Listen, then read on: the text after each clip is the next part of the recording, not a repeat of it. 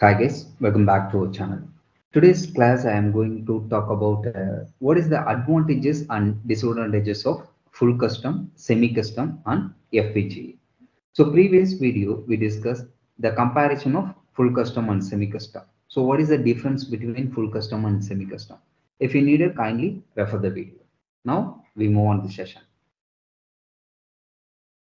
So first we know the different type of design styles.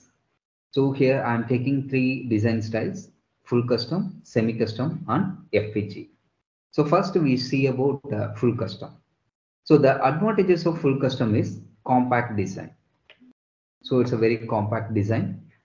And second advantage is improved electrical characteristics. Then go to drawbacks of full custom. So it's a very time consuming. So this type of method, it consumes more time, then more error prone. So it make many errors. So it's a drawback of full custom. The advantages of full custom is it's a compact design and improved electrical characteristics. Then come to drawback. So drawback is very time consuming and more error prone.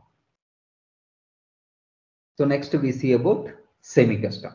So semi-custom in the sense it's a pre-designed and pre-tested module. So already the manufacturer pre-designed and pre-tested module. Just the user interact with this module and get the output. So it's called as a semi-custom. So now we see about advantages and disadvantages of semi-custom. So first we see about advantage. The first one is well-tested standard cell can be shared between user. So already I told in semi-custom in the sense pre-tested and pre-designed module. So well-tested standard cell can be shared between the user. And second advantage is good for bottom-up design. So this custom design is used for bottom-up design. Then come to drawback.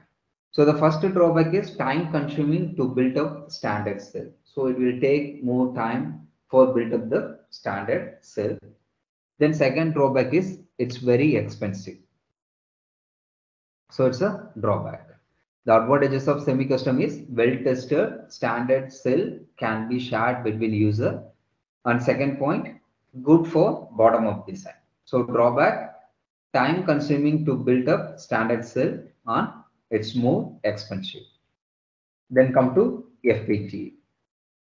FPGA in the sense field programmable gate array. The advantages of FPGA is fast implementation. So it's very fast implementation and easy to update.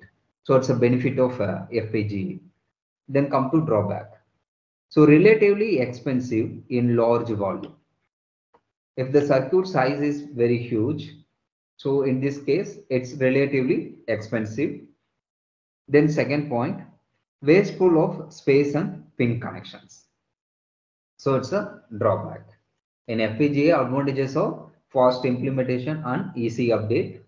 Drawbacks of relatively expensive in large volume and wasteful of space and pin connections. I hope you understand these advantages and drawbacks of full custom, semi-custom and FPGA. So thanks for watching my channel. Thank you.